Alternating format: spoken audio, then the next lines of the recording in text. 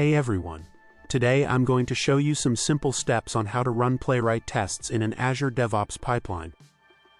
Head over to dev.azure.com, which should bring you to the main page of your organization. Click on the New Project button and fill in the necessary details. Azure has now created an empty repository for you, and I'm going to clone it to my local machine to create the test environment. You also have the option to push an existing repo from the command line if you prefer. Alternatively, you could import a repo from another service. Just add the URL of your GitHub, GitLab, or Bitbucket repo, and it will import it right into Azure. I'll clone the repo using SSH.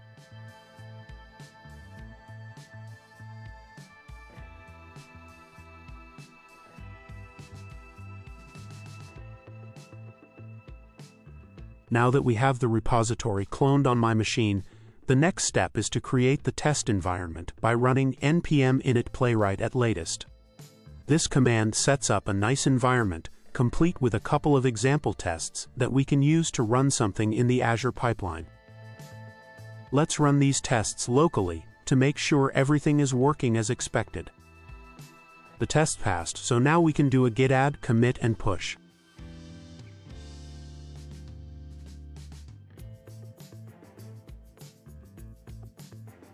Jumping back to Azure DevOps, you can now see the test environment we've created. Next, let's create the pipeline.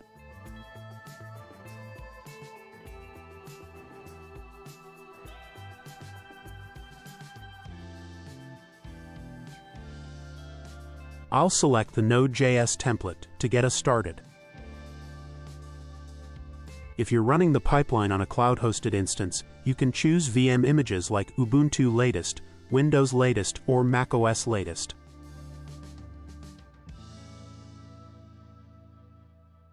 But I'm not using the cloud. I'm running this on a self-hosted Windows machine. Now, we need to look at what Playwright recommends for running tests, so let's hop over to Google to check their documentation.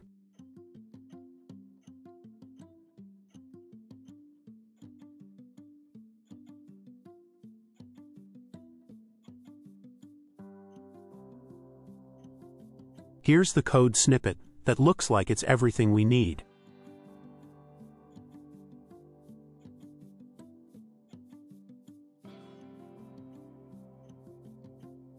Let's go ahead and run our first test. For now, we'll just focus on executing the tests. Later, we'll add more details, like integrating a database and configuring artifacts for test reporting.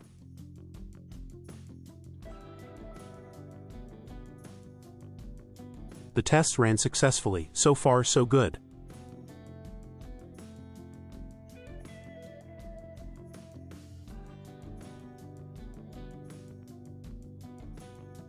One more thing. If you want to run these tests containerized, which in this case means using the official Playwright Docker container by Microsoft, you can add that container to your definitions.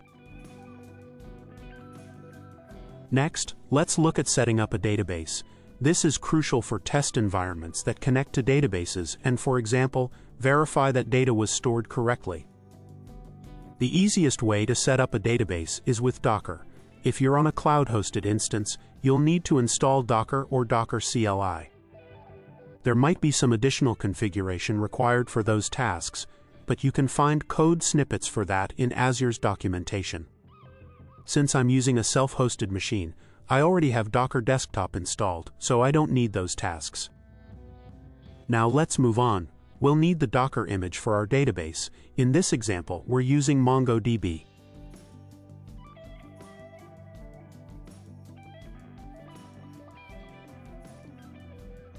Here's the Docker command we can use with a few tweaks.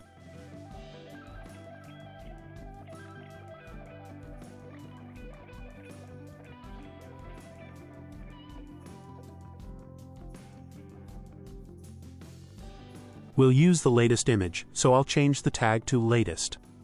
We also need to expose the default MongoDB port to the outside world, which we can do with the p parameter. Once the database has started, we need to verify that it's running. we're going to install MongoDB to check that. Also, since I'm running this on a self-hosted machine, I'll stop and remove the Docker container after this. You don't need to do this if you're using a cloud-hosted instance. With that done, we're ready to run the pipeline again.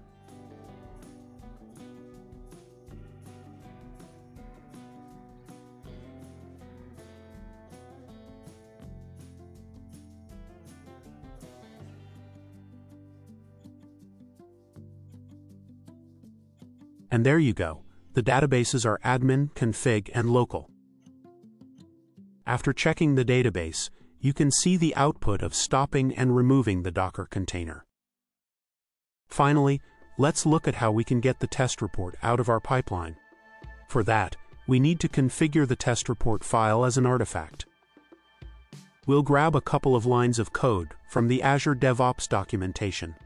Always check the docs because things can change. For example, the artifact publishing step was totally different the last time I set this up. This looks good, let's copy it.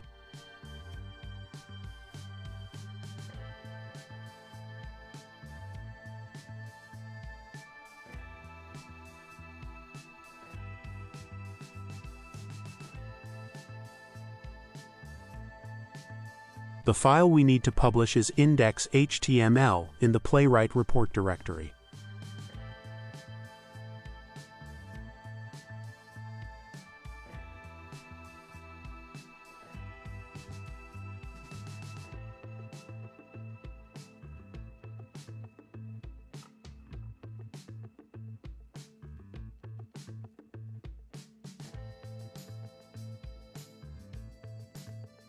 Looks like the link to the artifact isn't in the Publish step, but in the Job view.